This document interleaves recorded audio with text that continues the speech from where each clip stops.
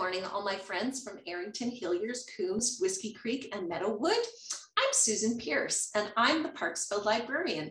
I'm joined this morning by ACRA, Arrowsmith Community Recreation Association. How are you this morning, Tracy? I'm doing great, thanks, Susan. I'm Tracy Cargo White. I am a recreation coordinator with ACRA, and I work alongside Christine. Good morning. So I am Christine Stevenson, and I also work with ACRA. All right, Susan, tell us what we need to do to make some amazing bird feeders today. All right, so as we talked about in the other videos that we've shared, this month is all about birds. And so we've talked about how you can research birds on the KnowBC website. We've done some bird crafts, and now we're going to do something that we can feed wild birds. So we're going to create a bird seed ornament that you can actually hang outside in your yard and attract birds to do a little bit of bird watching. So some of the supplies that you'll need in order to do this craft are bird seed, some gelatin powder, a straw, some cookie cutters, and some twine or string or yarn.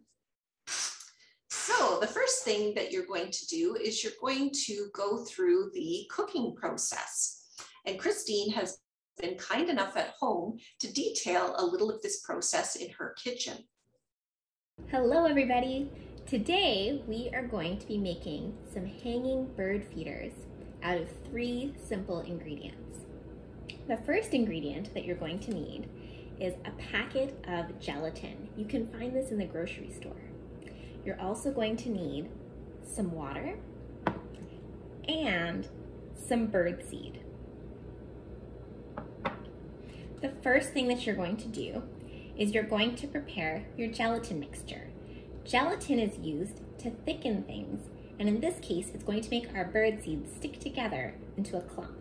Once I put my gelatin into the water, I'm going to give it a stir until it's well combined.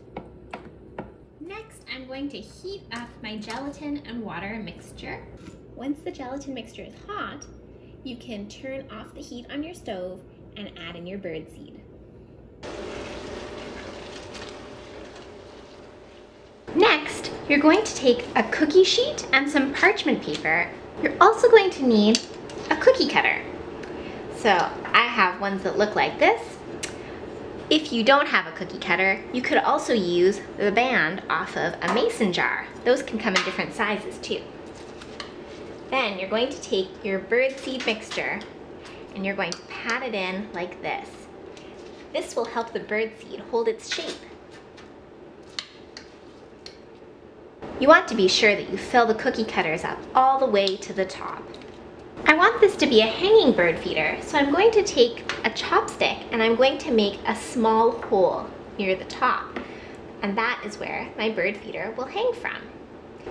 You could also use a straw or anything you have to make a little hole.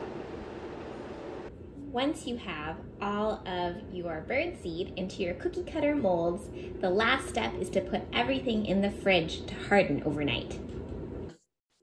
The next day, we are going to take our frozen bird seed ornaments out of the freezer and have a look at what we made. Ooh. Wow, Christine. Mm-hmm. Oh, Tracy, you've got some really amazing shapes there. Those are going to be gorgeous bird seed ornaments in your yard. And I just cut my straw so that I wasn't using too much plastic. I cut it down and was able to use 1 straw for all 4 ornaments. And thanks to that spray with the coconut oil or whatever kind of spray you have, happy to say, pops right out, and same with the straw. Excellent. That worked out really well. I used the mason jar lid, the ring, and I just left a small gap so that I could fit a piece of string through, and then I'm just going to leave that ring in place and hang it from the tree like that. Thank you, all of our friends from Arrington, Coombs, Whiskey Creek, Hilliers, and Meadowood for joining us in this craft video on how to make an easy bird seed ornament. Enjoy watching the birds in your yard.